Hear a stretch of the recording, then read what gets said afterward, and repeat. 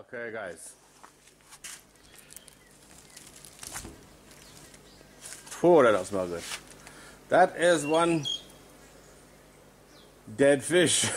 I had a catfish die overnight. This is one of my original catfish. If you remember, or long-time viewers for sure know, the very first catfish video I did was about 4 years ago. So this is a 4-year-old fish. They got this size and then they stopped growing, but I've lost 2 recently, and it seems to be just old age. This one's been sitting in the sun here for about 6 hours. I was gone, so it's getting a little ripe. But we're going to turn this dead fish into fertilizer.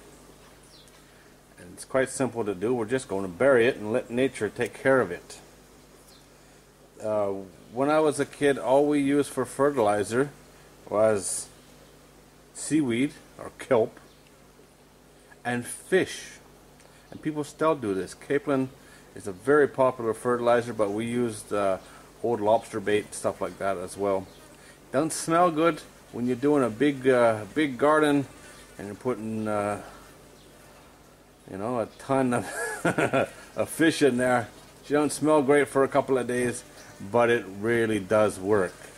What I'm going to do with this is dig a trench in my garden bed, bury it deep. My garden beds, raised beds, are wicking beds, meaning they have a sand layer in the bottom that holds water. Don't want to go down into the sand, like close to it. Then we'll bury it up and forget it was ever there.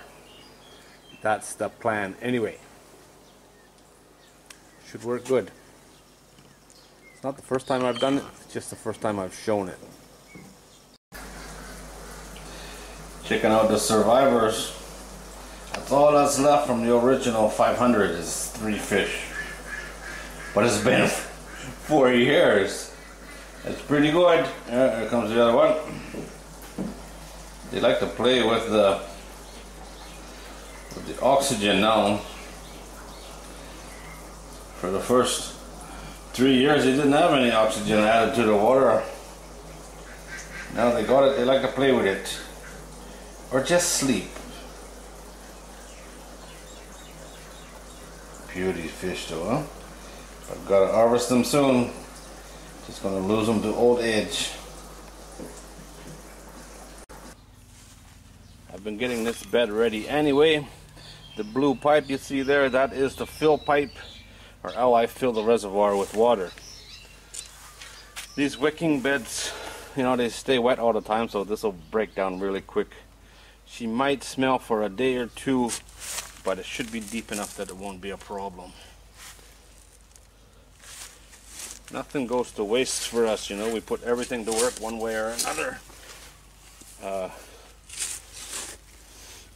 I would normally use this for my maggot farm, but since I'm getting this garden bed ready anyway, I thought I would do it this way this time.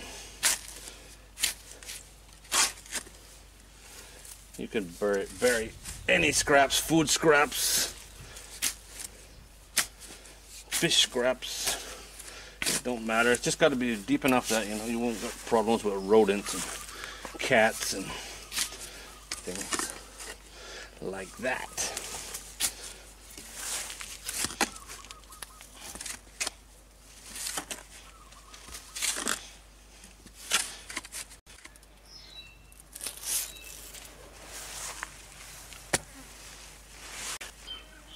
Okay, here it is. I also went in and got some stuff in the kitchen. Normally our compostable stuff goes to the chickens, but this is the stuff they won't eat. Tea bags, onions, or some banana peels. Goats like those. But for the most part, it's stuff that they won't eat anyway. So this is what I do with it. Some people would put lime or something on this. I never have. Like I say, this soil, you know, it stays wet, you know.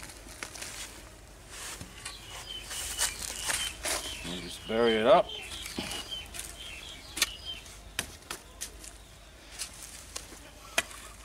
Now, I'm not telling people this is how you should do it or anything like that. I'm just showing what I do. Like normal, do what works for you, and I'll do what works for me. But either way, it's no point throwing away something that you can put to work for yourself. Fish scraps and that also make good compost starter. New compost pile, put some fish scraps in the middle, or dead rat, or you know, whatever you have. It'll kick it off a lot quicker. It gets the heat going faster. Now the flies are wondering where my dinner went. But that's easy, you know.